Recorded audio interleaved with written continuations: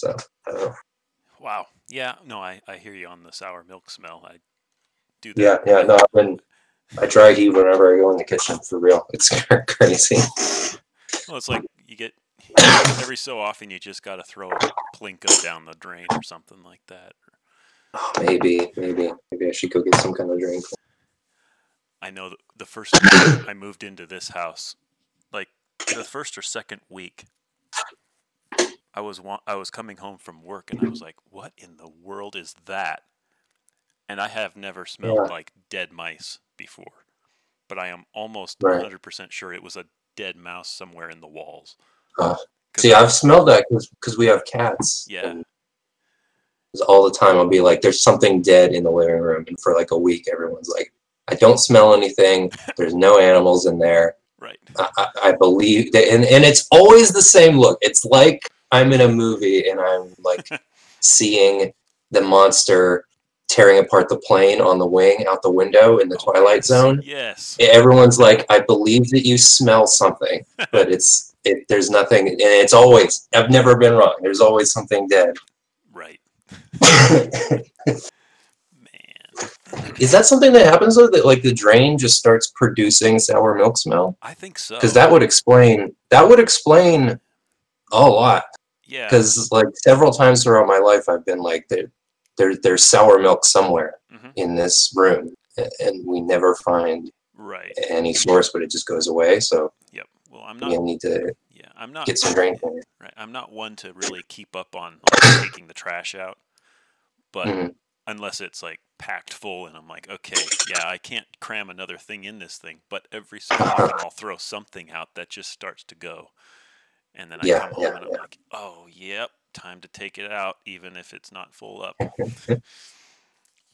Some I do the same. I really shouldn't because of this very specific problem that I have. right. But Yeah, I hear you. actually, you know what? I think if I'm not mistaken, Call of Cthulhu, unless you get like the main like books, Uh-huh. is free, and I don't think Yes. Adventures in Middle Earth is. So that might actually be the deciding. Okay. Yeah, I know I looked it up on Drive Through RPG, and like everything that was everything COC related was like $0. Buy it now, and I'm like, really? Okay. Right, So right, I yeah, just grabbed yeah. everything. I don't know where I put it, but I have it all Mm. somewhere. Yeah, the adventure that I'm probably gonna run first, that's free. The, Cool. the basic rules, yeah. Hmm. Very good. Like, yeah. I that must be easier for like older, more established publishers like Chaosium to do. Right. Yeah. I guess they also don't really spend any money on presentation, which is not bad. Like I'm not, the Alien RPG that came out recently, Mhm. they obviously spent a lot of money Oh, and like time and effort on the presentation gotcha. because it's beautiful. Every book is gorgeous. There's so much art, and I bet that's really nice when you're playing in person and spent $50 Yeah. on one book.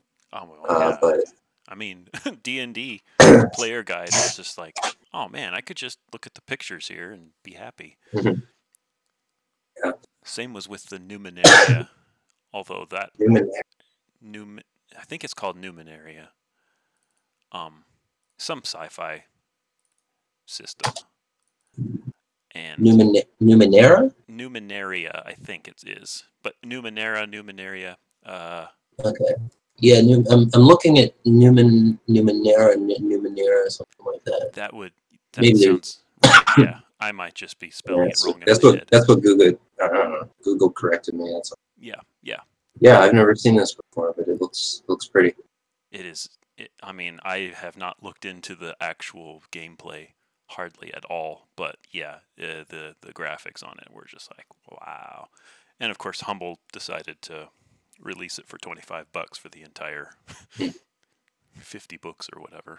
Which I'm like, yeah, I can't fail at that.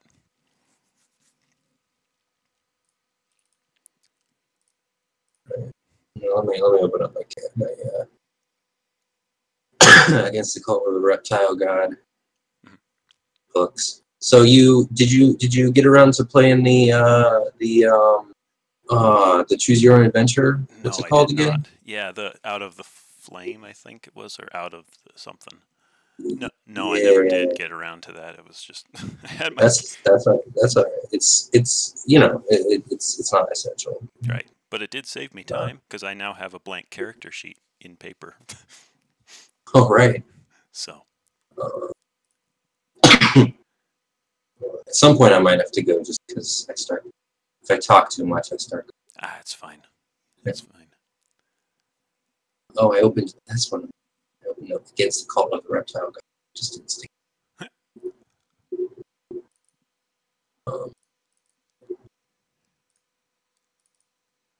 Call of Cthulhu. So I'm opening up the 7th edition quickstart. Okay.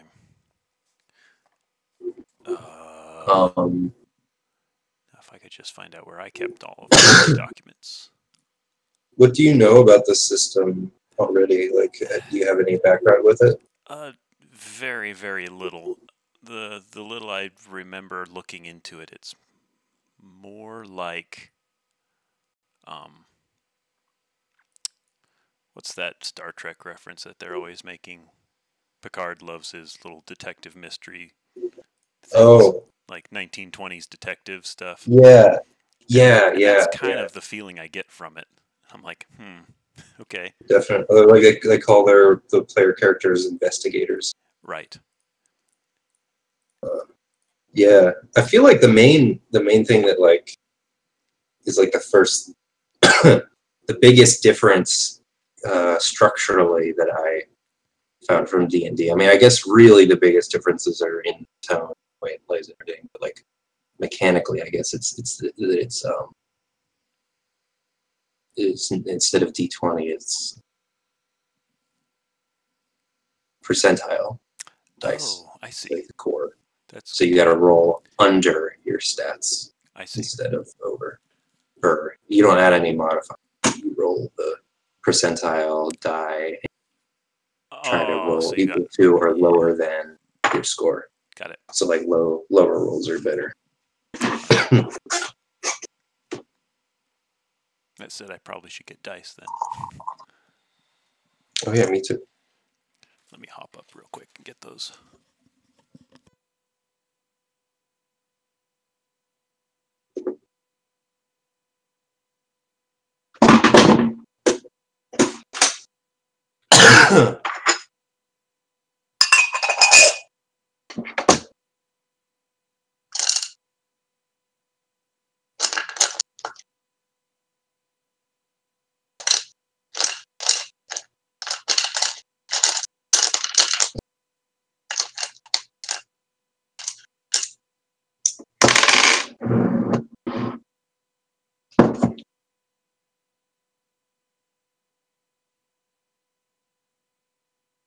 All right.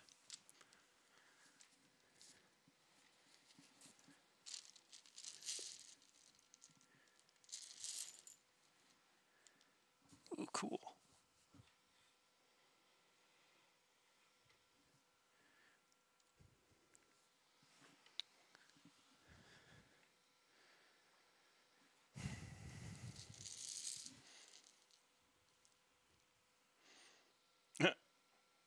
I also have a rubber Rubik's Cube eraser.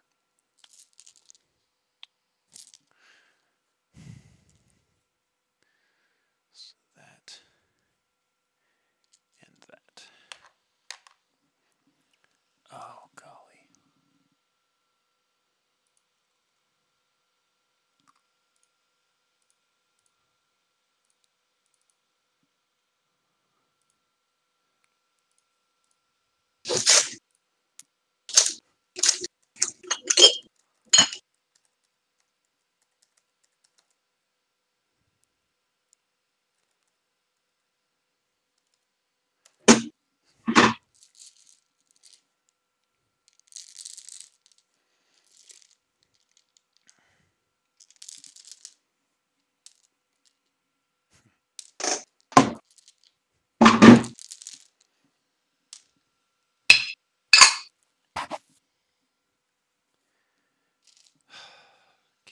Colosseum. Starter set, $10. Oh, right, yeah, not the starter set. 7th edition quick start guides. I just found you can find it just by like Googling the. Yep. Although I guess this is probably in the starter set. Yeah, I just. And you know what else is in the starter set? The adventure that I want to run. Huh.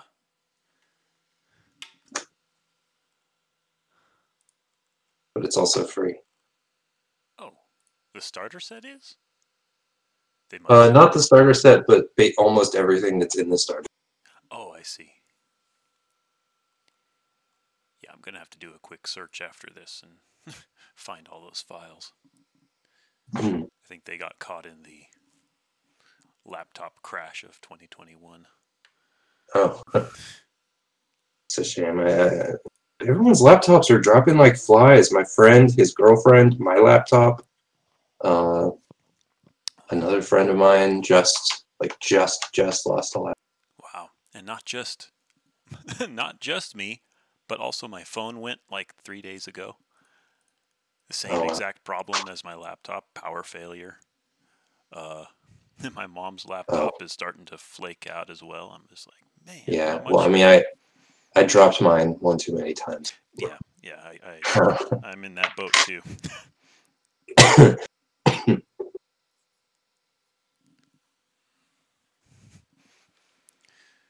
All right. So it looks like. Oh, does it have a page fit? Yeah, that'll work. Go with what? Let me go through what I've learned recently, because that might help me to go over it. Let me open up a character. Oh, I'll open up Roll20. I know I made a sheet there. All right.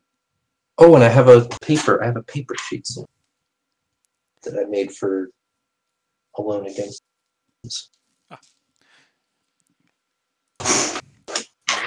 What I don't understand quite is the idea that there are like 3 different versions of character sheets. 3 versions of character sheets? Yeah, it was like 1920s standard, modern, pulp, down darker, reign of terror. Right. I think I do kind of understand this. Maybe not. But it might be because I know that there's different. Like the time period is very important to Call of Cthulhu, and by default it's in the 1920s. But there may the default sheet more flexible, and then maybe there's like one that actually has like 1920s technology and economics built into it. But like your credit rating is, on your character sheet. So like capitalism and stuff is like built into the mechanic of the game. I see. So if you're running a game in modern times, the amount of money is different, that kind of thing. But also more fundamentally, the like way characters think about concepts, it might be different. Like if you're running a medieval game, religion is such an entirely different thing, and the way in which people relate to the supernatural. And I think that that's a lot more mechanical in in Call of Cthulhu than it would be in because you have things like sanity rolls, right? A lot of like changes in a character's like state of mind is a lot more mechanical than it would be in D&D, kind of like Dungeon World almost. Because I know Dungeon World actually makes character growth mechanical in the way that like you change your bonds and things. Right. Actually, experience does. and this isn't like exactly the same, but I don't know where I put my character, so I'll just make it. Well, at the moment, I have the 1920s character sheet printed out. If that makes any difference with what you were thinking. I can print out another one if you want me to. Well, can you send me like a picture of it or something? What's on it? Or just send me the sheet. Okay. Oh, right, because you're from. Yeah, exactly. Do you know where you got the sheet? I got it from the Drive-Thru RPG, but I think it is. Oh, right. Oh, it's like the 1920s. Yeah, it says here 1920s era investigator. Gotcha. Although the 1920s character sheet has a picture of some flapper girl on the upper left, whereas mine does not. So it actually may just be the standard. I think it is the standard. Yeah. Oh, but that is 1920s era. True. Is basically standard. Yeah, doing a quick visual, it looks precisely identical to standard. So can't remember if this book is free, but I have it. Yeah. But there's a book called Cthulhu Through the Ages that gives you like basic rules for adapting 7th edition Call of Cthulhu to any. I recognize the name of this book, several. Which would indicate that yes, it is probably free. Okay. Yeah, and it has some really interesting choices for like what they put in, like what they adapt for that book, and okay.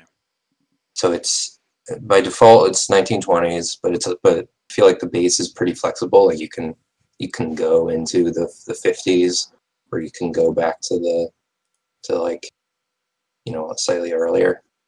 But I guess it probably adapts easier forwards.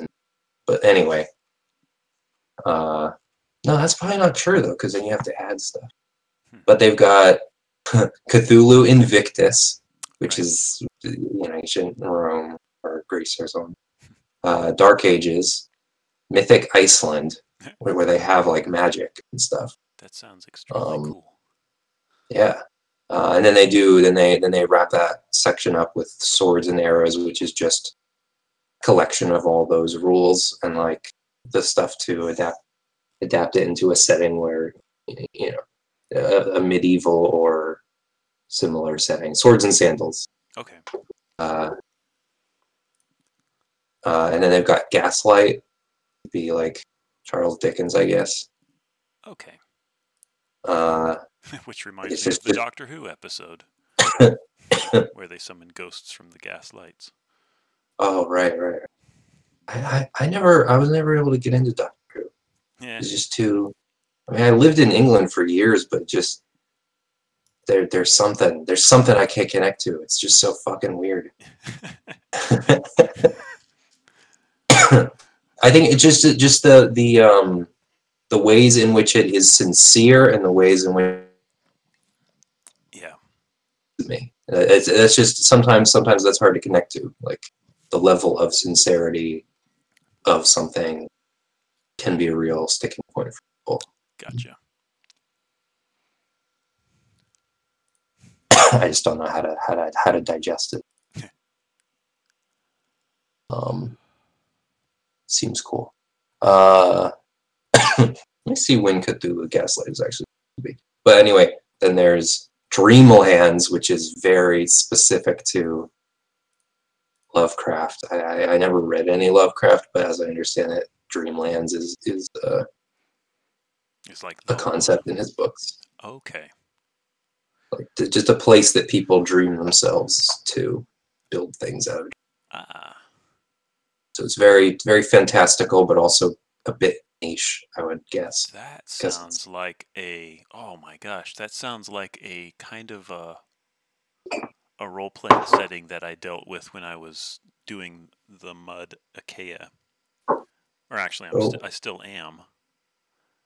I don't know what that is. It's a text game, online text game. Oh, right. I think I have heard of it. I don't really know anything about it, but well, they were the biggest for a long time, but I got involved with a divine order of sleep and dreams, and they got into like really weird, deep world building concepts inside the game, which was kind of out there.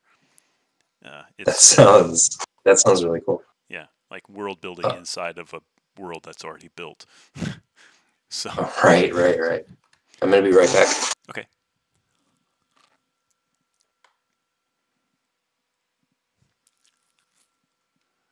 So I'm gonna automatic zoom page width. That'll be better.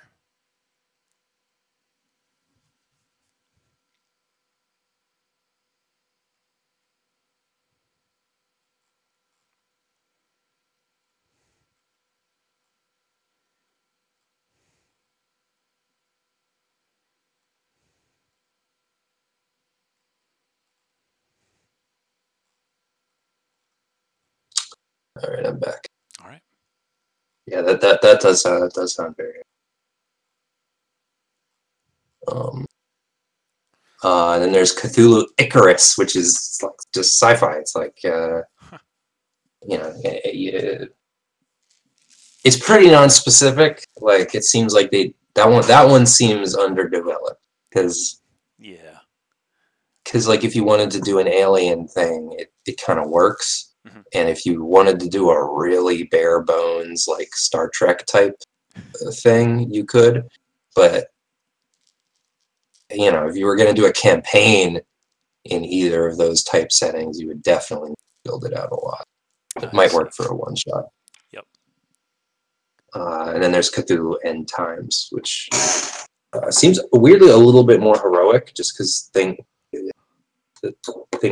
have to be so big, but it's I guess a post any regular Call of Cthulhu campaign that doesn't go well. Interesting. That was one D&D setting I never really got to try, but kind of wanted to. Was what was it called? The Spelljammer. Oh, Spelljammer, yeah. Which was their. No, I'm not. I got kind of close with one DM who was trying to not quite convert his setting into her setting actually, because she's trans now, but back in the day. Mm-hmm. But yeah, her game she was before. I'm learning. Yeah, the setting was getting started escalating in that way. I see. And the plan was that it would sort of become more Spelljammer, which I was excited for. Cool. But we never actually got around to that. Yeah.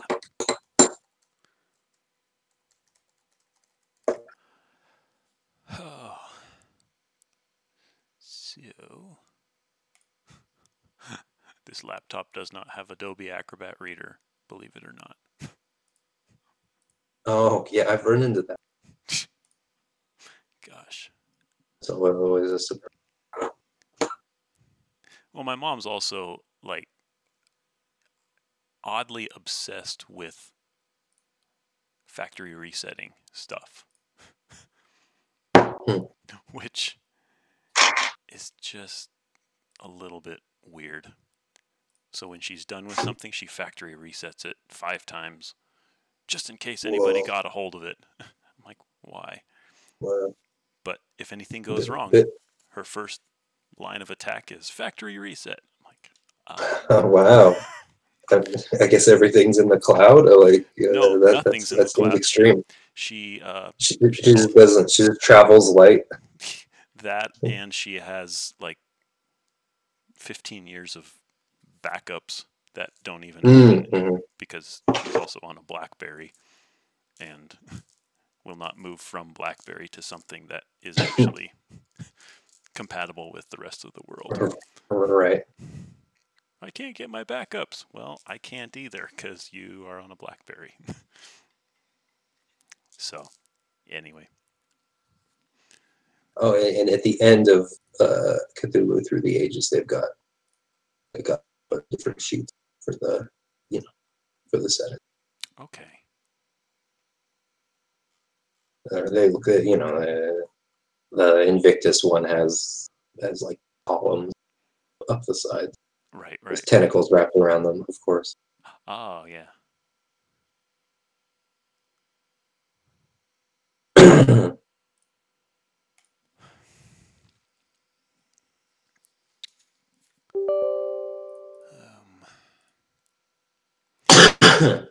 So I picked out one of each of the dice that they're recommending, which... What's that? It looks like they're missing the 12-sided, but that's it. Yeah, I think they don't use a D12 like for the entire system. Like you're looking at the quick start rolls or the page 6 of the quick start. Yeah. Right. I think the starter kit came out and it didn't provide a D12, and I was watching this guy talking about the starter set because Seth Skorakowski, who I'd never seen before, but I started watching him to learn Call of Cthulhu, and he seems nice. He seems cool. I don't really watch a lot of tabletop YouTubers because they usually annoy me. Same here. What's his name though? Because if he's impressive and actually, he's a real dork ass, like the ponytail and all. But he seems earnest. He seems open-minded, and it seems like one of my biggest hangups with tabletop like RPG YouTubers is I don't really, and this is a personal thing. This isn't like me saying that it's wrong to give advice, but I don't like giving advice. Like I people will ask me for advice for D&D and stuff like that, and I've always been uncomfortable with that. Right. Like I like sharing. What I always answer is like I really can't give advice. I don't like doing it, but I'll share experiences, and I always try to preface things with that. And I feel like, not that Skorakowski doesn't give advice, but it feels like it feels like we're kind of on the same wavelength there. When he does give advice, it always feels based in personal experience. And when he does like speculate and talk about things that he thinks about Call of Cthulhu or whatever, it's always very clear that it's less advice, it's less prescriptive, and more observational. Okay. Seth Skorakowski? Seth Skorak. I guess really the only other like person I watched that is like remotely educational in the world of tabletop games is Matthew Colville. He's just sort of a similar vibe. A bit more presentery. Like he's got a bit more flair to him in the way that he presents it. Skorakowski is very dry. Okay. Oh, Matthew Colville. I recognize this guy, and I cannot stand him. Totally understand it. Yeah. Yeah, I've seen a couple of his things, and I'm like, no, stop it. You're not. Yeah. He's very much got a specific presenting like style. It's not as yeah. I don't know. You might be okay with Skorakowski, but if you do find him annoying, I totally. Yeah. I think Skorakowski is not. He doesn't really. I get the feeling that like he doesn't talk like this in person, Mhm. but he's not really doing a bit either. Like, he's just a real, you know, it feels earnest, and it feels Right. yeah. I gotcha. Because I know there was the guy that I shared a couple times in the Discord chat. I don't remember what his name is, but he does those animated ones where he basically animates his voice over top of his weird wizard character. And yeah, I think I know what you're talking about. I don't remember his name, but yeah, I do watch that.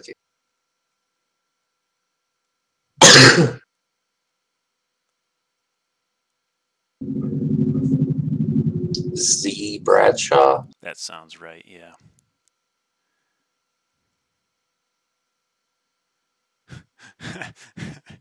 Never mind. I just found, I'm looking through my subscriptions on this thing, and I'm like, there's the Pro ZD kid, which he did a more. I found him when I was looking at Magic the Gathering stuff, and he had this. What was it? It was some sort of parody deck that he had made himself, and it was like, farm animals are your monsters and your creatures. Like, just life on the farm. That's fun. It was stupid and just, yeah. It's good. No, the one guy. It is funny that, like, in the Monster Man can find just cow. Yeah, I know, right? Yeah, the one guy I really latched onto for a while is the DM's Craft, which DM's Craft. You said? Yeah, which never heard. Yeah, he's this. Which guy, he's this older, maybe that's good, middle-aged guy from Ohio, but he basically likes making his physical cardboard sets. Oh, I have actually seen a video of his, and it was for that. It was because there was some crazy practical, like, paper mache set or something that I wanted to see. That's cool. Yeah, the stuff. I actually cool. I guess I do watch kind of a lot of tabletop RPG stuff, just not a lot of, like, how to DM or whatever. Right. Geek and Sundry. I don't really watch much of them. I mean, not since Critical Role moved to their own thing, but even I did watch a bit of Matt Mercer doing, like, DM tip stuff, but that was like when I saw that and I found it extremely unhelpful. I think that's when I was like, maybe I just don't like people giving advice on this, because it felt nice. It felt really well intentioned. It didn't feel like bad in any way. Like, they weren't doing anything wrong, but it just wasn't helpful. Right. Through no fault of their own. And so that's what made me, because before then I had watched unhelpful things like that, but because I didn't know anything about the person doing it, I could always write off, well, this person's not helpful. But then Matt Mercer or someone similar doing a really obviously genuinely trying to be helpful and share their own experiences, it just didn't help me at all. And that said, he is extremely good at presentation. Absolutely. I'm like, dang, I'll just listen to him read me audiobooks from now on.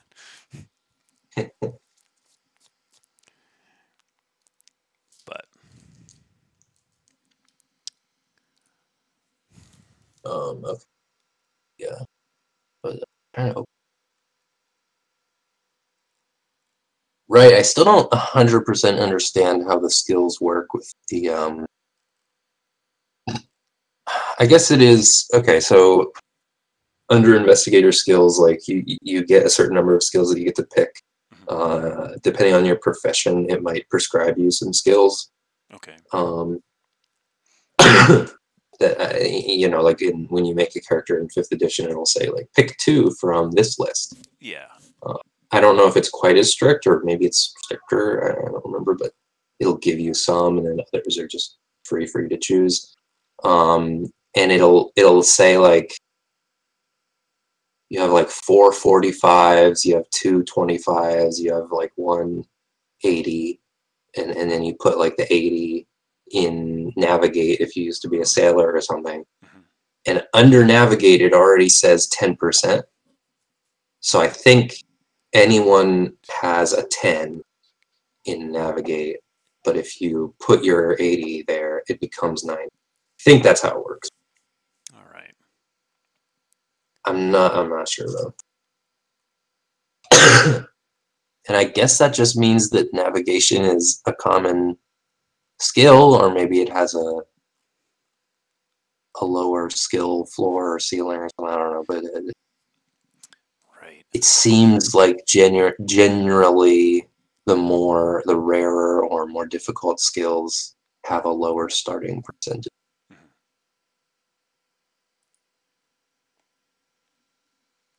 Mm-hmm. But then like handguns are easier than fast talking, so I don't know. That might make sense.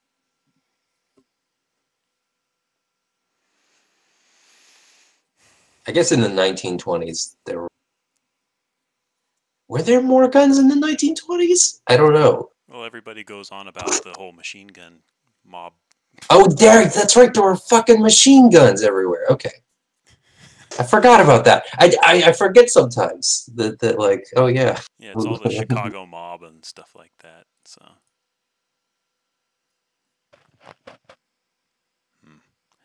That's not going to work. That's Do they have automatic weapons on this? Just it might be just one that you have to write in your own. Maybe this is the 1920s sheet. So Pilot starts with a 1%. Okay. So as far as characteristics go, they're locking me into this 40, 50, 50, 50, 60, 60, 70, 80 thing. Oh, I'm just. Which page are you on? Page 6 still. Yeah. Because I was just. Will, spirit, mental stability. Wow.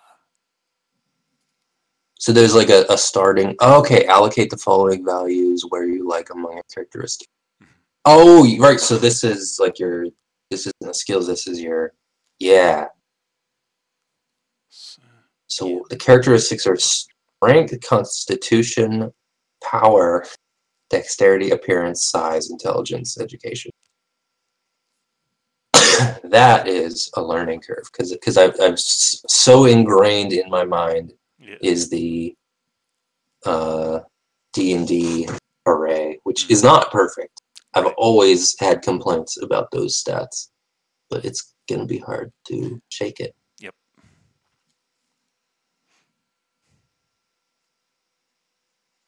I was really surprised when I found that this system does the same weird thing that D&D does, which is that dexterity is both like aim and fine motor skills and agility and reflexes and reaction times. Like it's all those very different, mostly unrelated things combined into one stat. That always seemed like a very D&D thing. Like it's just a Legolas stat.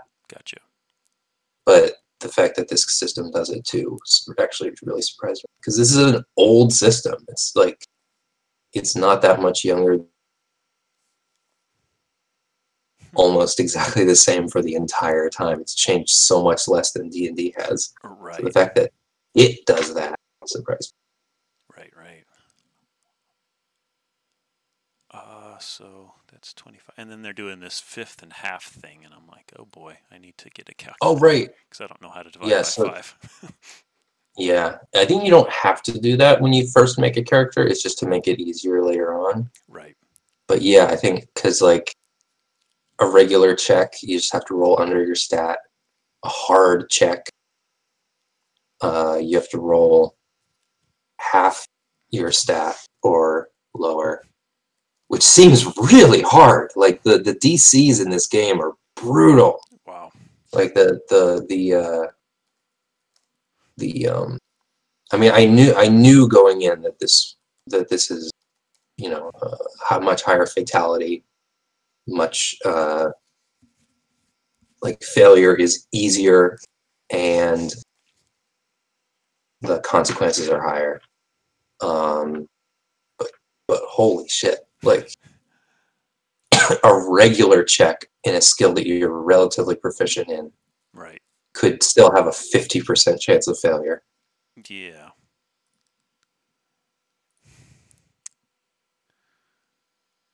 And then that failure could be like two checks away from instant death. Sure.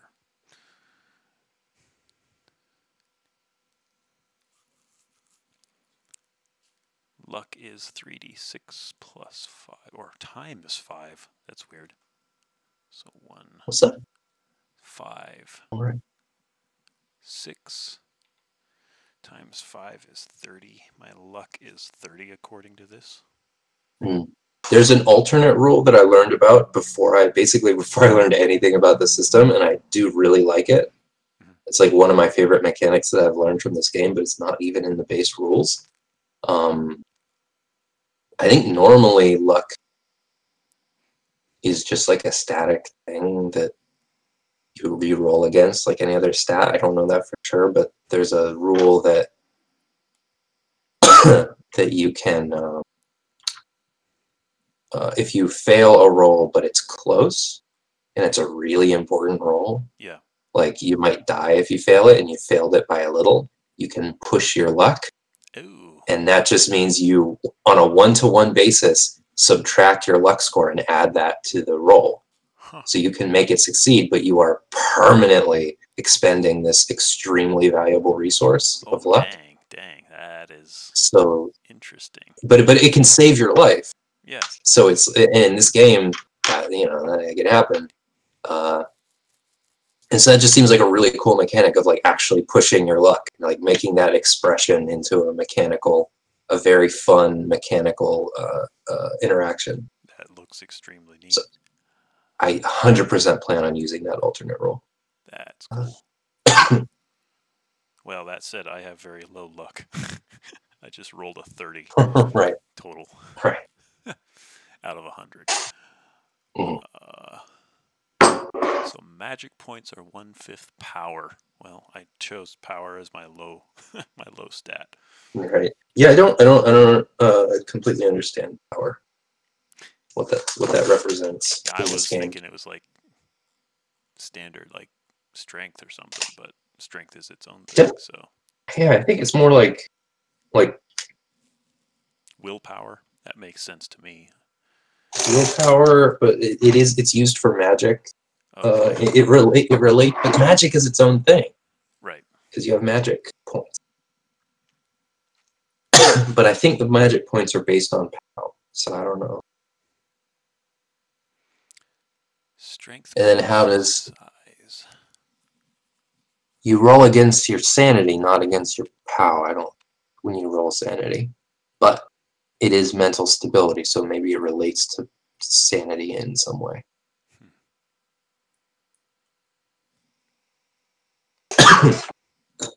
So I get the feeling that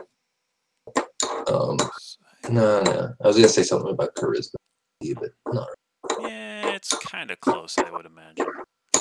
Appearance is a weird one because they changed its name to appearance, and I was like, oh, that's interesting that they're separating charisma and appearance, but they're not. It's just charisma from D&D. It's the same stat. It's not just appearance. It's charisma. It's a mix of all those things. Build is 0. Damage bonus is none. I do like that strength and size are different. Right. That seems like a modern RPG type of. What is weird to me is how they say you can have a damage bonus of -2 and a build of -2 if you have a strength plus size of 2 to 64. I'm like, well, with the values they had me put in as my base stats, that's going to be impossible to ever hit 2. 80 plus 70 is 150. Yeah. Well, I know your stats can also go down. Oh, okay. Well, that's good to know. So size plus constitution. Because I do get the impression that the way, like, characters in D&D obviously grow up, like they get exponentially stronger as you level up. In Dungeon World, they sort of grew. They did also get stronger, but there was a much sharper cap on their growth, and they mostly sort of grew out and grew. You gain options rather than power. This game, very much the characters, like, you don't really get any more health when you level up. You kind of just get more options and more specialized. But you also, there's stuff that goes down over time that, like, you definitely, there's a level of entropy to your character that, like, the more you level up, the more, like, you're gonna lose sanity, and eventually it's gonna run out. So, like, I think retiring a character is much more common in this game, like quitting while you're ahead. Right. Because I know you're one that really likes to, I mean, on the DM side, take the mobs and remove them from battle before they die. You cut out. Oh, sorry. I was just saying. That's okay. You're one DM that really likes to take the monster and remove it from battle before it gets killed. I'm like, right, yeah, I do generally. I guess I do that a lot. I started, I don't know when I started doing that, but yeah, I've been really trying lately to consider, I've been enjoying, whether I'm doing it, thinking about the way that an NPC, what an NPC's actual goal in the situation is. And where, like, if it's someone smart, usually they have a plan that doesn't involve killing you, that is more important than killing you, so they'll leave so they can finish that. Sometimes that is undramatic, though, so it's a weird I have contradicting goals where I want you guys to keep your momentum and continue, like, killing the bad guy to go fight the bigger bad guy, and never let the enemy, build up too much resistance against you, because that won't be fun. But then also, it's important that they feel like they want to win, and doesn't feel like I'm creating that kind of artificial momentum for you, even though I am. Right. So I don't really I've never really found a solution to that. It's something that I've, I guess, gotten better, but still not perfect. So, occupations and skills. Oh boy. Choose an. Oh yeah, so so it's not. That's another thing that's really different. It's not a class-based system. There's no classes in the same way. I mean, you could say that the occupations are classes in a way, like they are pre-built sort of, but they're a much smaller part of the character. Right. Yeah, it's more. They say it's a skill-based game, not a class-based game. The skills that you have sort of take the place of class, but it's a lot more granular. characters built in little parts instead of in umbrellas. Just need to see how that was. So, but yeah, and I like that idea quite a bit. Yeah, it's just something different. Definitely. I always thought 4th edition seemed interesting in that way because you would pick a class, but then the class itself was built out of these little choices of which powers you. Oh, Dungeon World was the same. Every time you leveled up, you'd get a new move. Yeah.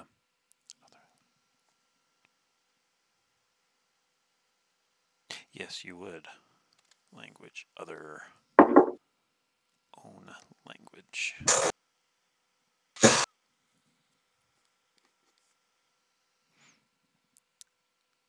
Dungeon World was almost skill based that way. Not quite, but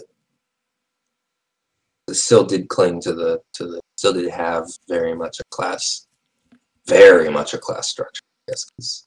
Yeah. Literally, like the mechanics, a lot of the mechanics, like one of my favorite things about Dungeon World was the class damage. Like different weapons didn't do different damage. Your class did damage. Right. Which that always, whenever I would introduce the game to someone, people didn't like that.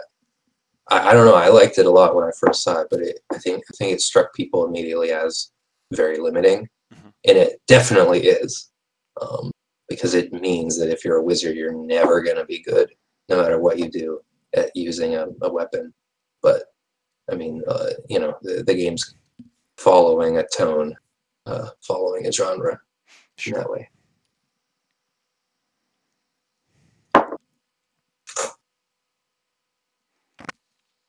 An example I've heard people use for like the lethality of this game, both as an example of like why it's maybe not as lethal as people have told you, or as an example of how it's really, really lethal.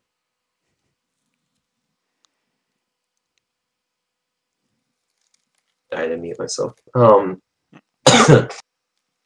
Is that like a handgun deals a D10 damage? It's entirely possible that you may have like 12 health and be be a high level character. I don't know if there are levels, but right. Be an experienced character, and have 12 health. The enemy might have a thing like they might be a veteran and have experience with a handgun that gives them an extra D4 damage, so they could take a handgun shot at you, roll a 10, roll a 2 on their damage, and kill you. Right. Yeah.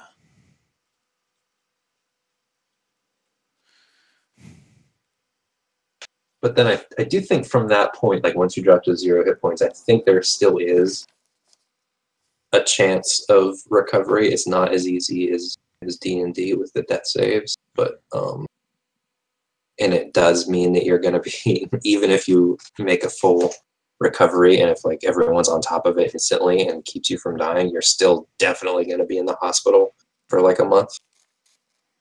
Yeah. That's another thing. The pacing of this game is so different. Really? Because healing takes weeks. Oh. That's kind of like the Dungeon World debilities. Then. It's like the Dungeon World what? Debilities. Yeah. Where? But like way, way heavier because you just have to skip that time because Gotcha. You're bedridden. Okay, now what am I looking at as far as this weird percentage on skills and credit rating? They say what do you mean? Allocate the following values to occupational skills and the credit rating skill. 70, 60. Right, and so like you're talking about on the skills it'll say like mech repair, 10 parentheses 10%. Yeah, and they say replace that with 70%, 60%, 50%, Oh, 40%. I thought that the percentage there added to whatever value you put there. I guess not. We're saying replace? Okay. They're saying set the skills directly to these values and ignore the skill-based values written next to each skill. Okay, so I think that those are skills that, like, even if you didn't pick them as a skill, you still have some, like, if you don't pick natural world as one of your skills and you have to make a natural world roll, you still have a 10% chance of succeeding, even if you're not experienced. I see. I'm just wondering what in the world what these because otherwise percentages actually mean. Like, so that means if you rolled a natural world skill, you would have to roll 10 or lower on the percentile die. So interesting.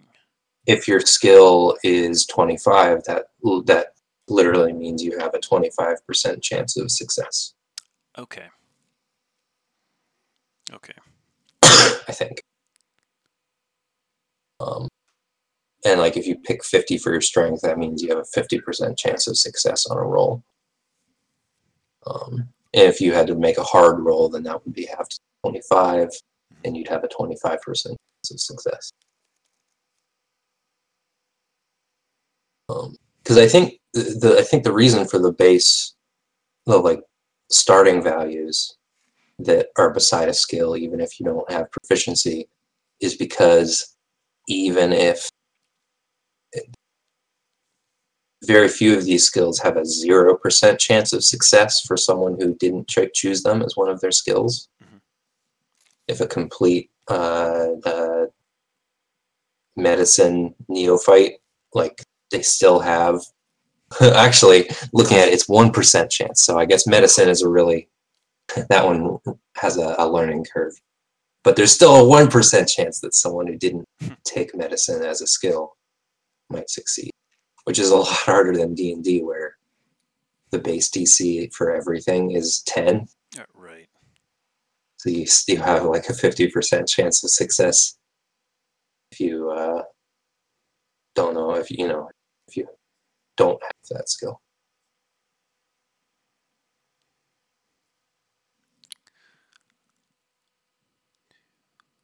Archaeology starts at or anthropology, archaeology. Those skills seem to start at 1% because they require a lot of upfront knowledge. I imagine in a modern setting, anthropology and archaeology would have a higher base just because an average person is a lot more knowledgeable these days about sciences like that. Sure. So I guess in that way, that's another reason. Different settings have their own sheets. Yep, makes sense. All the like for medieval settings and stuff, probably some of the physical stats some of the like simple physical stats that don't require experience might be a little bit higher on average, but mostly the educational skills are all going to be lower.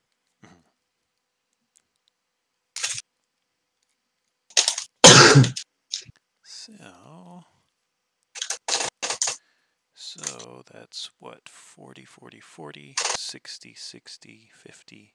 And I'll put 50 in credit rating, whatever that means. Right. Yeah, I think at least for one-shots and stuff, they don't have you spend money when you go shopping, but there's like if you're getting something expensive enough, or if you're buying things too often, the DM can lower your credit rating or something. Right. But like, as long as you're shopping within your means, you don't. I think your credit rating is just like where the warning alarm like goes off. If you have a low credit rating, then you might start losing credit. Yep. when you buy a gun, but Okay. you have a higher credit rating, it's not gonna, you could get mugged. Your credit rating isn't. I don't know I don't know if that's how it works. That's a guess. Okay. Yeah. And then of course, divide by 2, divide by 5. Oh golly.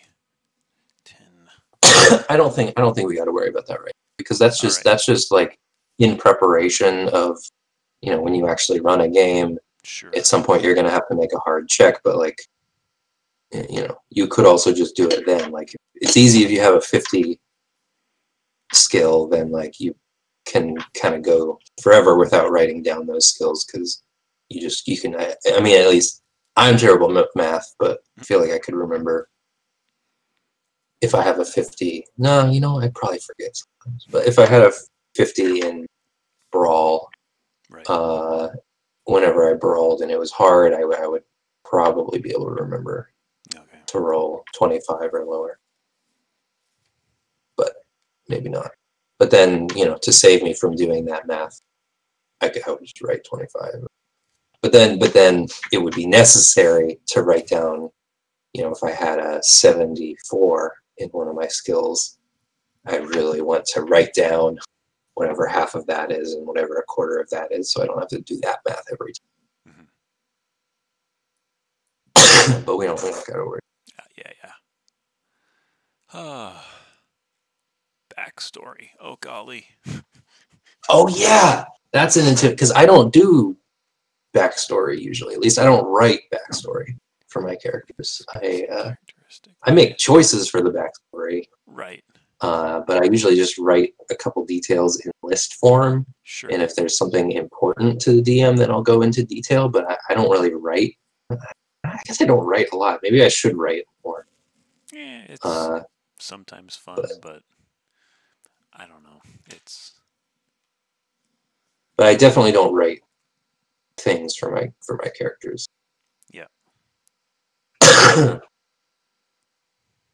Weirdly, I often do a brief family tree, which is totally unnecessary, but it does help me think about the character a bit. I think part of it is just because I like Tolkien stuff. I've read the Silmarillion, which was it's not a good book, but I really liked it. Is it not? Because I don't think I do really like it, but I would never recommend it to someone. I mean, it's so boring. I see.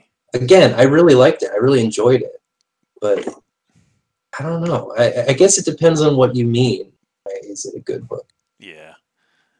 Like I don't know. Yeah. I mean, did you liked it? I'm guessing. I have never read it, but I've always wanted to, just because. I mean, I'm not going to dissuade you from reading it. Like, I had a really great time reading it. Yeah. Oh, you know what? I actually didn't. I got really bored and I moved to the audiobook, and then I had a great time. Wow.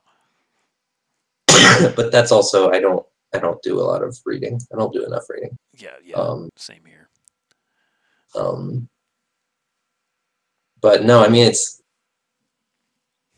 I don't think it's particularly well written. I mean, it's very archaically written. Like it's written like Tolkien already kind of writes like he's doing history, not writing a novel. Right. That's sort of a joke you can make about The Lord of the Rings. Mm-hmm. But it's at least like engaging when he does. It's funny when he does that, and especially in The Hobbit, he'll like when he does that, it's funny. It's whimsical. Like he'll write about the history of the hobbits, and it's very charming. Sure. But the Silmarillion, I mean, it wasn't even written by it was collected. It was sort of amassed into a book by one of his sons. I can't remember which, but like there's a whole goddamn chapter of that book that is literally just describing the landscape of Beleriand, to the extent that like he will describe a river from the mountain that it that it, you know, the talking about which mountains it comes out of, and like, you know, what settlements live on, you know, it curves this way, and then suddenly it descends into the valley of, like, he'll use exciting language to describe this, to the movements of this river, and it dulls your brain into thinking like, oh, what's going to happen? Oh, it suddenly, what happens? It turns, the river turns. Oh my gosh. Yeah. I do remember getting to that chapter, and it blew my mind how boring it was. Wow. But I had a really great time reading it, so you might too if you're into that. I'm usually not into lore. I get real, my eyes glaze over when the game or something tries to give me lore without earning it. But this, I don't know. Tolkien's got me. Yeah. Well, looking over the second page of this, I'm thinking that's probably a bit superfluous. Of the Silmarillion, or of the character sheet for Call of Cthulhu. Oh, the character sheet. Yeah. Oh, I don't even know what's on the second page. Personal description, ideologies, significant people. Oh, gotcha. I think that stuff is important for Call of Cthulhu, but it's not really something you can, like, you know, that you got to do that when you actually make a character, you know? Right. It's kind of it might be kind of a waste of time to do it here. I mean, I guess it would be useful to, like, to know, I don't know, it probably tells you, like, what kind of stuff you might want to put there. Because I know you're supposed to write, like, important people, important institutions for your character. So, like, the British Museum might be a really important part of a character because they worked there, and their father worked there, and their father's father worked there. You know, and that could really inform the character's philosophy in the 1920s, when it might not be a popular belief that, like, the British Museum is full of stolen artifacts. But that's true, and people back then thought that, even though it wasn't as mainstream of a thing to say. So that could be a really important part of character. Interesting. When they go insane, they might go on some, you know, racist spree that, like, wouldn't be that socially unacceptable at the time. So, like, you know, it's not that would necessarily make them, you know, you could make a character that's perfectly decent for Call of Cthulhu, but, like, you know, when they lose their sanity, that might be a problem, that they, you know, British Museum is an important part of their character. So you know, that's why I think backstory is more important mechanically in this game. Okay.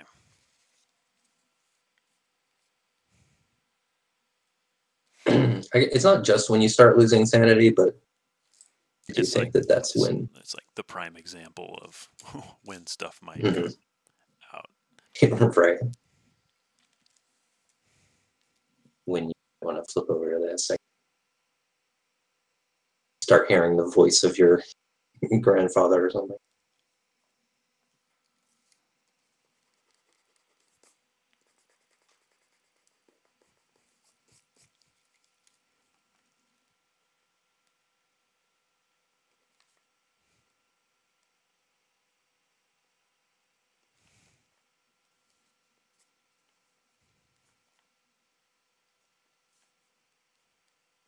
Yeah, I mean, personal description obviously might be important. I do, you know, Skorakowski had a really nice video talking about Call of Cthulhu's relationship to history, and how, like, I mentioned he seems open-minded, and a lot of the ways that he talks about the politics of this game and that sort of thing, I think are really enlightening and really, like, I don't know, he seems to understand in a way that's nice. But he'll talk about how, like, racism is a very important part of America. It's a very important part of you know, our lives, but it's not fun. Right. And so there's a balance of it's both, you know, you don't want to completely skirt by it, but you don't want to be disrespectful in ignoring it. And, you know, just talking about how that's obviously very dependent on the group and the DM or GM, keeper, I guess.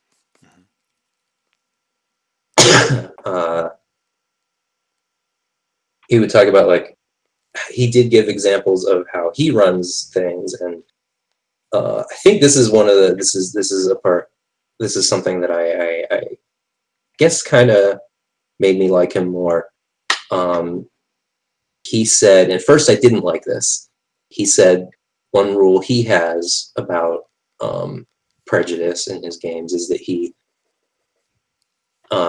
generally doesn't have institutional prejudice, and he lays it on individuals, which I generally think is a problem when media does that. Like, that's a very Disney thing to do, to just pretend that, like, oh, you know, there's not really racist institutions, it's just this guy is racist. Right. But the way that he explained that made me kind of respect him doing that for his game, because it totally made sense. It didn't seem disrespectful in that context. It seemed like it could. I think an example he gave was that I can't remember what the law is, but like whatever the 1920s law that, like, you could arrest a woman for crossing state lines without being accompanied by a man. He generally, you know, won't enforce that law against any female, like, player character. But if they fail a roll to sneak by state lines, and they're doing it for a totally different reason, because they're smuggling an artifact or something, and they get caught, again, no, not because of this law, but if they fail their rolls and everything, the cop might use that law as an excuse to waylay them. Gotcha. And so he'll bring institutional prejudices into the game in that way. And that wasn't prescriptive. Like, he wasn't saying that that's how you should do it. I don't think that's how I would do it, but I don't know. I just thought that was interesting. Yeah, no, that totally just sparked my imagination as for all these backstory items. Yeah. I'm like, dang, okay. So significant people, Barbara, the head librarian at the university. Probably Felipe is not a great Indian name, but I'm thinking some Indian non-baker. Yeah. That he walks past every day, stops in for business if it's early enough, and then Mrs. Jalowski, his landlady. Yeah, it's a totally different creative process making a character for this game, it seems like, from, like, D&D. University of Chicago. Yeah, I made him some sort of professor. Cool. Yeah. So. I guess there is one video I might recommend of Skorkowski's, except that I don't know which one it is. But maybe I'll try to find it, where he talks about like, he talks about trigger warnings. He doesn't use that word, but he talks about there's an old RPG expression. For mostly, I think it mostly came out of, like, this game or games like it, like horror games. I can't remember what it's called.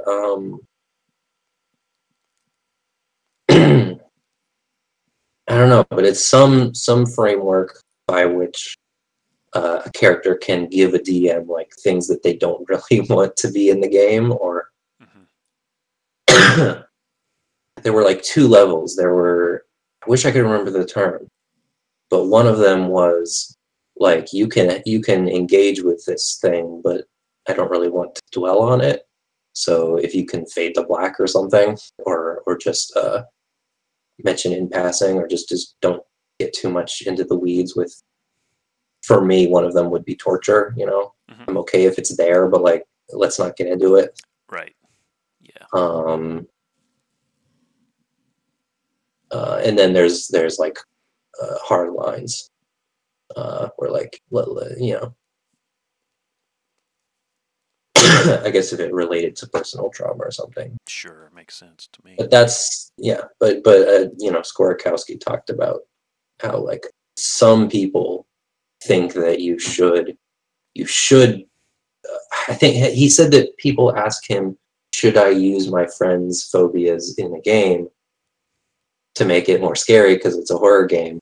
Mm-hmm. And he did a long ramble about how I don't really agree with the way that the question's phrased. I don't remember what he said about that, but at the end, he was like, if I have to engage with the question the way that it's worded, no, you shouldn't. And he basically talked about how, like, even though Call of Cthulhu generally, like the adventures that are written, engage with real world anxieties, there's just a big difference between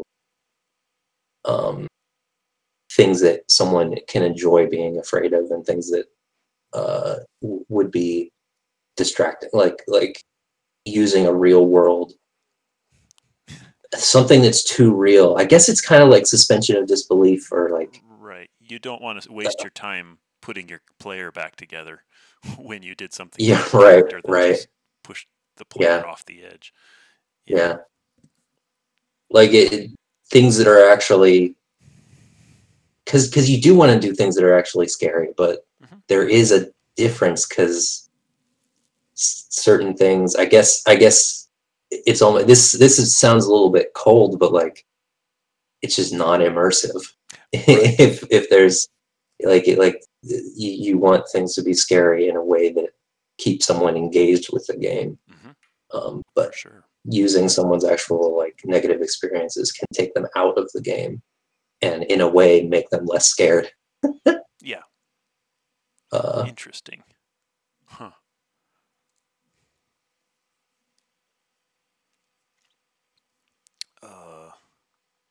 Shoot. It is interesting to hear an old nerd talk about that stuff, because I don't usually think of old guys with ponytails talking about right. Yeah. Being woke like that. Now, I say this, unfortunately, I do have a ponytail at the moment. So then I have a tendency not to cut my hair. Right. Been sick and in quarantine on and off. That's just your excuse. You know it looks cool. I shouldn't throw stones living in a glass house.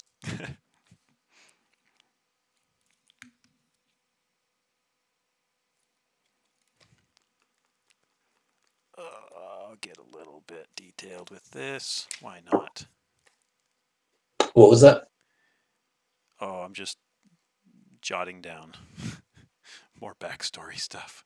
Yeah. His father's Rolex is treasured possessions. His father's Rolex, the heirloom viola, 5th generation. Yeah, you're getting into it. I'm like, okay, let's just go with the period. Treasured. Did you Google period like watches? No, I'm just okay. I probably ought to, because I don't know if Rolex was around in the 20s. Right.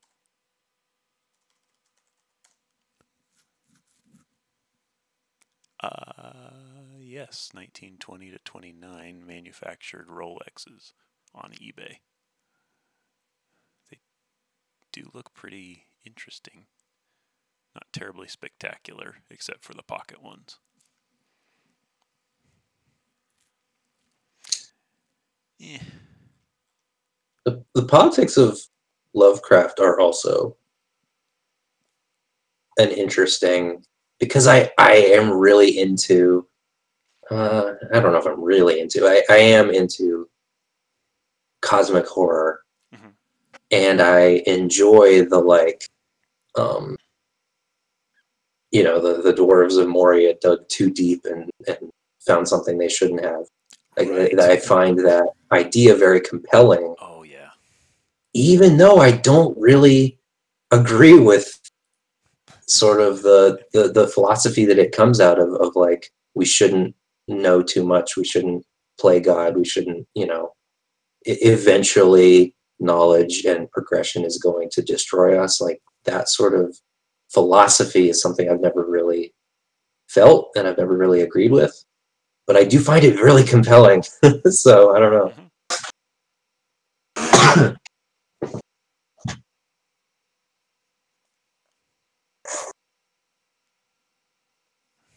Traits.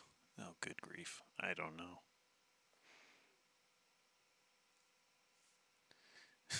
Having glasses, is that an injury and scar or a trait?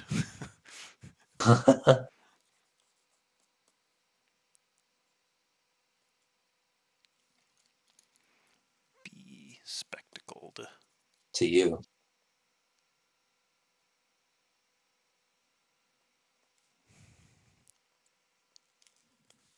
Oh, I know something that I wanted that I don't understand too. Mm-hmm. It's sanity. Like the sanity rolls, like what comes out of, a failed sanity roll. I know some of the things, some of the ways that it works. Sure. Oh, don't scroll too far, because the adventure I want to run is actually in this book. Okay. Yeah, I glanced, but I didn't read anything, so I think we're good. Yeah, the Corbett house. I don't know what it's called. Oh, a house? Oh, that's actually perfect. Treasured possessions is one of them is a photo of his great aunt whose mansion he visited annually as a boy. So It's the haunting scenario. That's what it is on page 18. So page 18 to, let me see, just figure out what's off limits.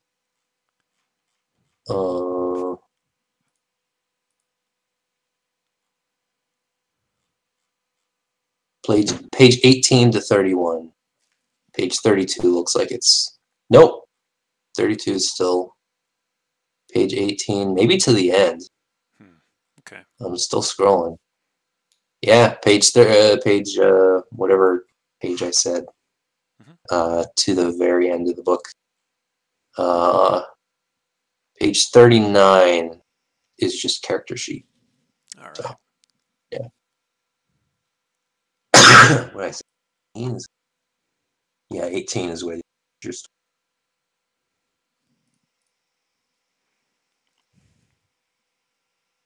Chases seem like a really cool mechanic. They're very weird. At first, I didn't like it, but it seems cool how it works. Obviously, chases are pretty important in a game where you're heavily encouraged to run away. Right.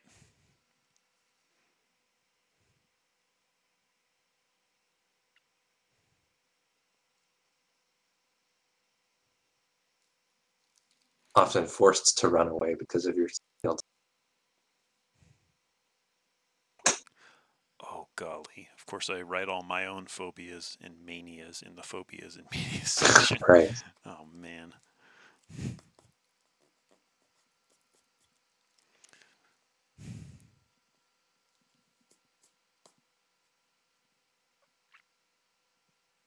Hit points, wounds, and healing. I just skipped ahead. I'm going in order.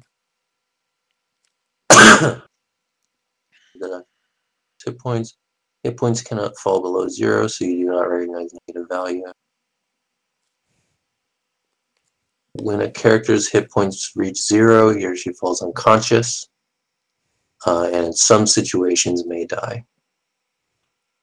When a character takes damage of greater than or equal to half of their full hit points in a single blow, they have received a major wound. All right, I remember this.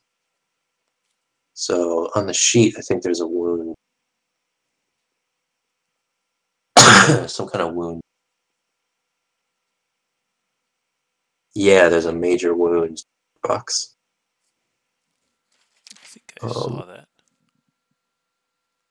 Maybe. Oh yeah, there it is. They receive a major wound. They must make a con roll or or fall unconscious. Okay.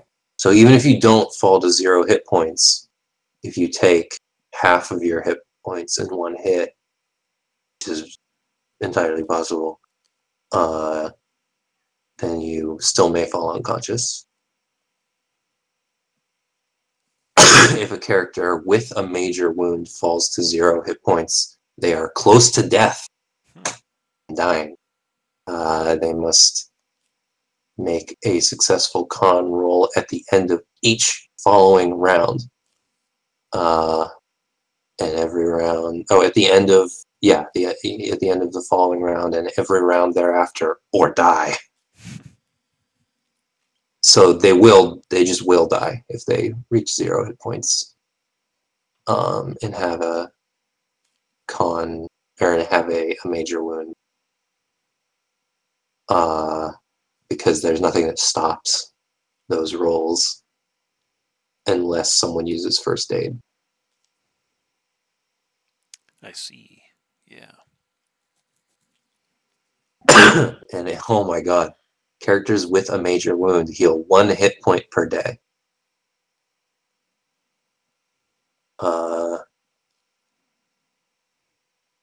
And they make a healing roll at the end of each week. You gain 1d3 hit points or 2d3 for an extreme success. I don't remember what an extreme success is. Scroll up and try to find. 100%. Oh, if you roll a 100, that's an extreme success? I have no idea. That was just a Okay. guess. That might, knowing this game and how unlikely it is to succeed, that might be it. But that would be a 1%. That would be literally 1 in 100.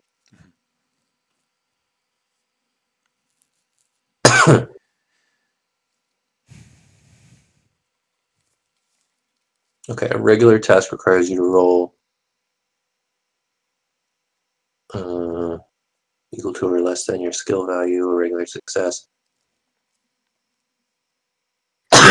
Difficult task requires a roll. Oh,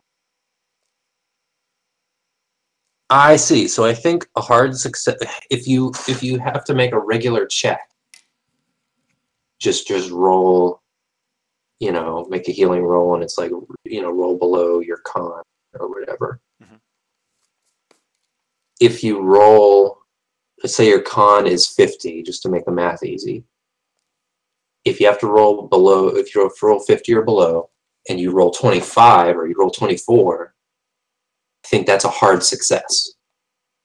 You rolled below half of your skill. If you roll a 10, that would be an extreme success because you rolled below a quarter of your skill. I think that's an extreme success. Now, if you have to make a hard check, I don't think you can have an extreme success. All right. Because, you know what I'm saying? I'm not sure about that, but I think I remember this. That if you have to make a hard or extreme difficult check, that excludes you from reaching higher levels of success. You know. All right. But if you excel at a regular roll, there might be, more benefits to an extreme success.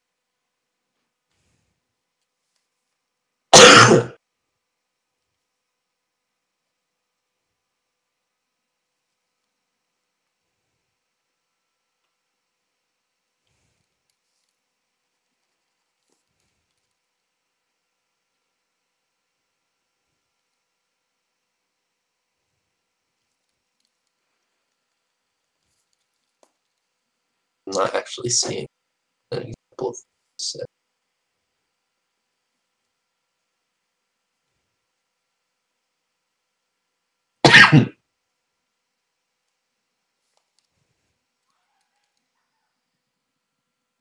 Oh boy.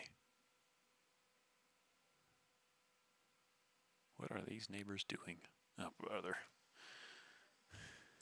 Huh? Oh, my neighbors are being weird as always. Chasing a guy across the cul-de-sac with a pool cue. Oh, wow. That is. And these are like teenage girls. I'm like, what? All seems to be in good fun, but I'm like, Yeah. These are the neighbors that just bug me anyway. Right. Oh, and then there's also like penalty die and bonus die. Ooh. I specifically remember watching one of those videos and hearing about, like, a lot of people are confused about different difficulty levels and extra die, like which one should you use? And I don't remember the result of that, but yeah, I am confused now currently. So maybe I'll go back and watch that. But in addition to, you know, raising or lowering the difficulty by halving or quartering the difficulty, you can give someone an extra die that makes their roll easier or harder.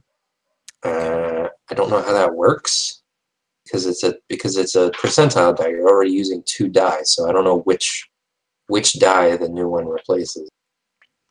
Let me read this. Bonus and penalty die. Sometimes the prevailing conditions for the investigators, the environment, and/or time available to them can hinder or benefit a skill or characteristic roll. Under certain conditions, the keeper may grant a bonus die or a penalty die to the roll. 1 bonus die and 1 penalty die can cancel each other out. So I guess you just end up playing 6 different. Roll an additional 10s percentage along with the usual percent. Which, oh shit, which one's the 10s? I forgot. Is that the? That would be the first die. That would be the first digit, right? I think so. You can justify it through. Oh, I see where you are now. Oh yeah, I'm on page 11. Trying to find the example. You were trying to open the heavy stone door of a crypt. The keeper decides this is a very difficult task for a strength roll, specifying that a hard success is required.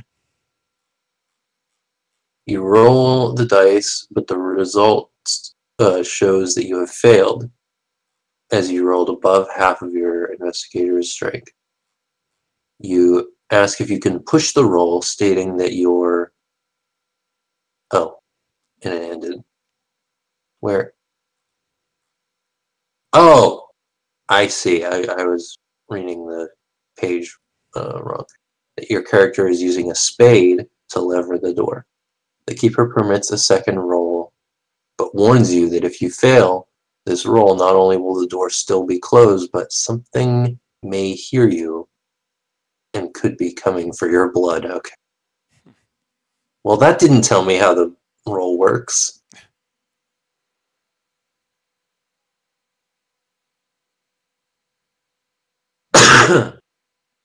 Yeah, the 10s dice is the 10, 20, 30, and then the units is 1, 2, 3. The 10s dice is the what? The 10, 20, 30, 40 through 100. Yeah. Oh, okay. Right. Gotcha. Just because their other reference to unit dice is like, oh, okay, so that's... Right, that makes sense. So you would take, if you had a penalty die, it's like advantage in D&D, where like you take the lower of the two. Something like that.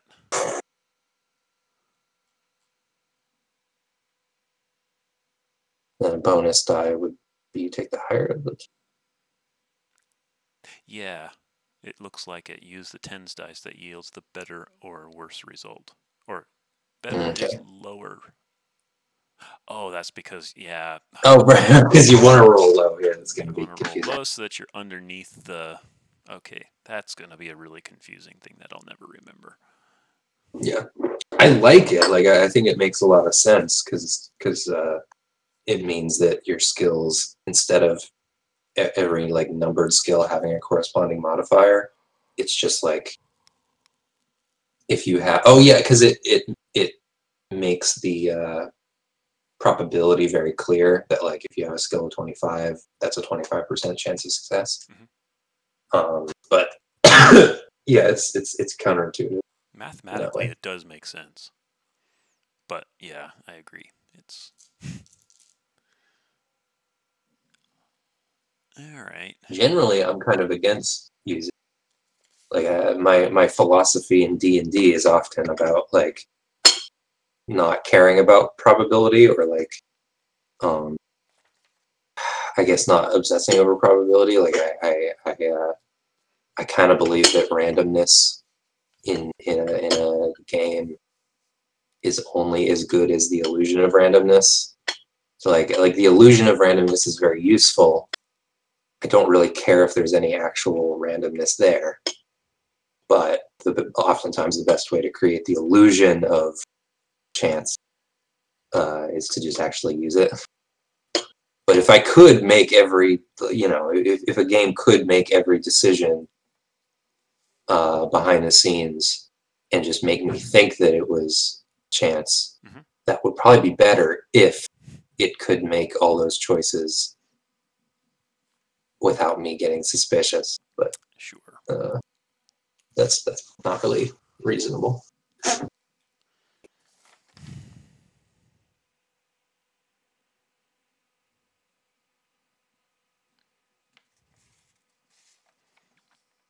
Yeah, but I still do really like that it makes the probability very clear to everyone, because the probability is sort of behind a mask in D.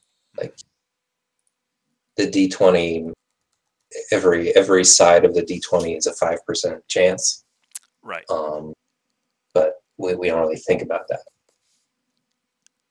So like a +1 is plus 5%. Yes, that does make sense.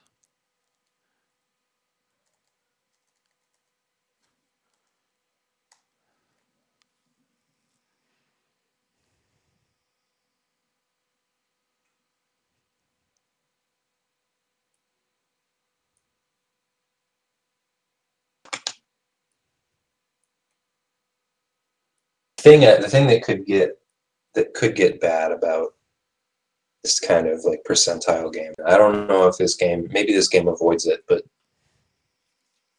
I mean, the human mind doesn't really work on probability.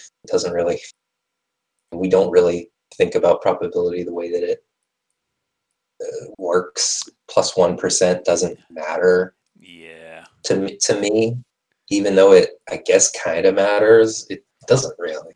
I mean, a failure and a success are just two binary states that True. It doesn't really. Yeah. I mean, how many? 1% doesn't mean anything. How many times have you heard somebody tack on an arbitrary number of 9s onto the end of a 99% just to make it seem more likely? 15 nines. That means it's basically 100%, but not quite. Yeah. It feels very special when you roll a natural 20, but like, it's just as likely to happen as any of the other sides. Over time, it becomes less likely than the same, but each time you roll, it's the same. All this stuff is very obvious, but I guess in the moment of playing D&D, it just doesn't feel that way because that's not how the brain works. Right. We want to recognize patterns and all that stuff. Well. So generally, I am all about forgetting probability and ignoring it and just thinking about it in terms of the like religious way that we think about the world. Like, I encourage magical thinking for D&D because it's fun, even though I know it's all bullshit.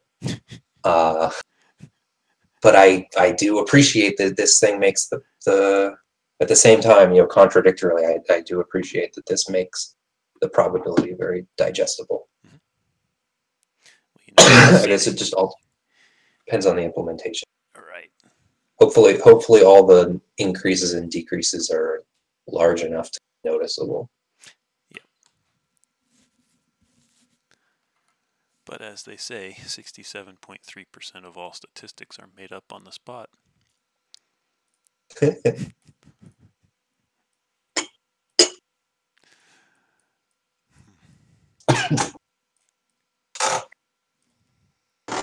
Yeah.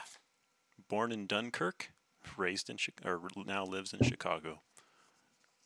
Cool. I say aside from what else he's carrying and what he actually looks like, it's pretty much done. Awesome. You assign skills and stuff according to the profession and all that? Yeah. Yeah. That's really cool.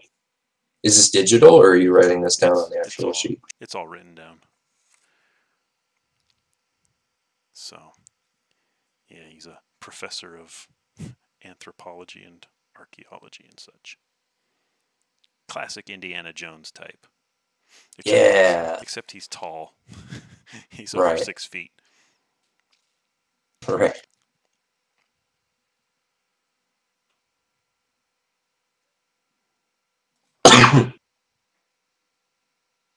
He has glasses, and I thought I'd give him one more weird injury, which is a double-jointed left thumb. I have no idea how that would play into anything.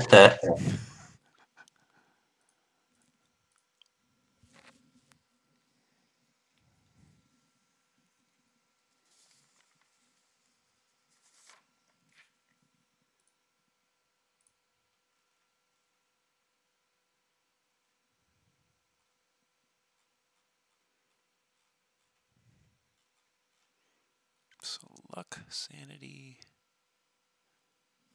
So you roll sanity against your sanity score, or roll percent. Oh yeah, which page is this on?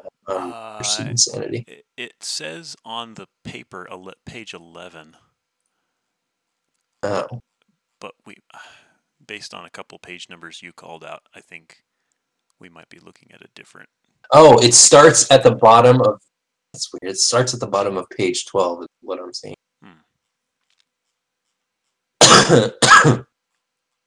Oh, but it doesn't actually say that much here.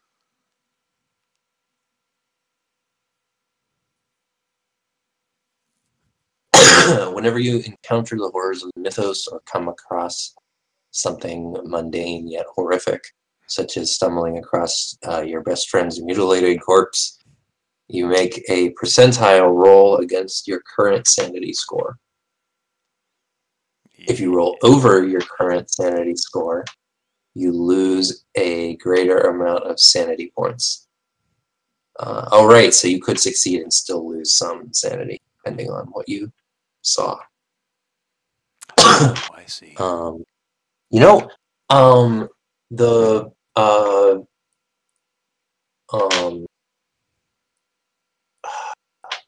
The Adventures in Middle-earth basically has a sanity mechanic that works almost exactly the same as this, except they call it the shadow. Ah, okay. It's just like corruption, exposure to, evil things. Right. I got it. It's a little more moralistic.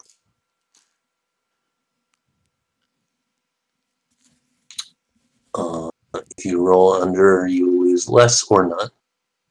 The sanity loss is generally described for an event. The sanity loss is generally described for an event as something like 0/1d6. 0 for success, 1d6 for failure, or 2/1d10. The number before the slash, your sanity loss if the roll is a success. An investigator loses 5. Oh, if an investigator loses 5 or more sanity points as the consequence of a single sanity roll, they have suffered a major emotional trauma. The player must roll D100 if the result is equal. Oh man! If the result of this roll is equal to or less than their intelligence. Going all across the character sheet. Yep. The investigator fully understands what has been seen and goes temporarily insane. Oh, that's another thing about like the philosophy of this game that I find compelling, but also this isn't really how I think about the world, is that like really understanding something in this game is bad. Like ignorance is the only thing keeping you alive. The fact that you're clinging to things that are untrue. If you really understand things, you're dead. That's kind of nuts. I don't know how to take that. I mean, I don't agree with it. Like, I just don't think that way about the world. That's not. But I do find it compelling. I do find it like interesting. In a I don't know. I guess with things like Lord of the Rings, it's usually more about like mortals aren't meant to understand this or something. Like somebody's supposed to understand it, but not you. Got it. Yes. If he is temporarily insane, the keeper gets to add a phobia or mania to your sheet, such as fear of the dark, confined spaces, kleptomania. While temporarily insane, you may be presented with a hallucination. Some of the sanity stuff, I do wonder how you make this not feel goofy. Because a lot of the time it is so, it's such a swing that like someone sees a body and goes into a fit of temporary insanity in which they like steal a bunch of shit. Like it just a lot of them are like, they don't go from you don't go from like from 0 to 60. You go from like 0 to blue.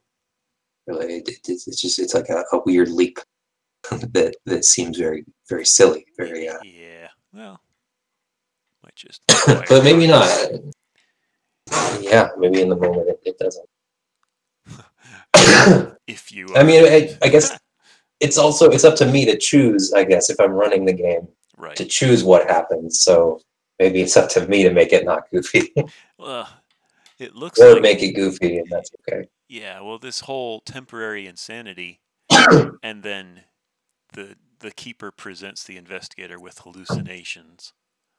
That is a ghoul creeping up on you, a homeless man asking for spare change, and then the investigator says, "Hey, I'd like to make a reality check just to see if this is real or not." Right. Make another sanity roll and see if you go even more insane. I almost want to present the reality check rather than as a chance, just like because it seems like if the player would genuinely like to not, because it seems like a lot of the time a reality check is there so that the player can basically, if they don't like this state of mind for their character, like they think that hallucination doesn't feel right. It feels like that's oftentimes what the reality check is there for, and in that case I almost just want to make it a choice, not a chance, Right. Just say like they can choose to lose some sanity and shake off the illusion. I don't know how that would work in practice though, but it just seems to me like if it's there to avoid any like dissonance between what the player, to make it more fun, to make it so that make it give the player some control over what the character thinks. Right. Then I kind of just want to make it a choice where they can choose to sacrifice sanity for awareness, but or character. But I don't know if it would work.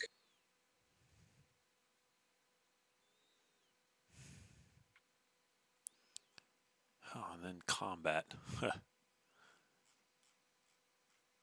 where they can begin with, "It is best to try to get away." Yeah. That's funny. That's something I liked about Dungeon World, is that a lot of times the player would choose if you roll a mixed success on your ranged attack, you get to choose whether you spend a lot of ammo, Right. or you have to move into an unfavorable position, or miss. Well, you got to meet Phoenix, right? I did for a bit. Yeah, we had a couple sessions. My gosh, he would just he had a personal goal, just to never actually make an actual attack. What do you mean? Like he would He always would do a just spell or something? no, he would talk his way out of everything. Oh, As in, right. never make an attack roll for anything. And he would bring it up every single time. He's like, Sean, if you will remember, I have not actually attacked at all in this campaign. It sounds annoying, but possibly fun also. It was hilarious, the entire thing. It was just like, oh my gosh. And then he'd just sit there and write poetry while his turn wasn't up. And then use that poem as his heal spell or whatever. Like, dang, that's some good bard role-playing right there.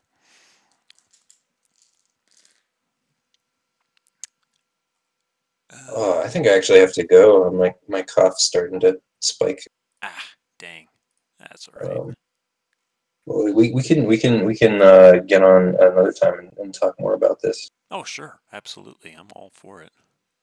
All right. I mean, I might be able to do it later today if I'm not tired, but if not, then another day. Yeah, I'll keep my chat open in the event that we can make something happen.